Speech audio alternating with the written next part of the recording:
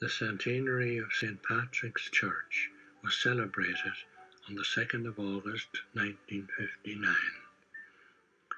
His Grace the Most Reverend J.C. McQuaid, Archbishop of Dublin, presided at High Mass, celebrated by the Very Reverend John McLaughlin PP.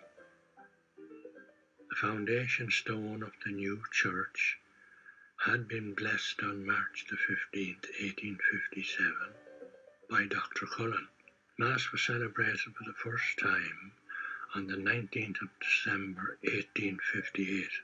The architect was Mr. J.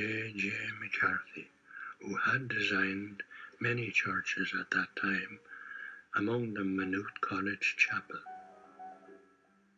A number of the surviving curates who had served in the parish since it was built attended the celebration. The church was built from donations by all the people, most of whom had a very low weekly wage, and the donation of a penny each went to the building of the church. Every parishioner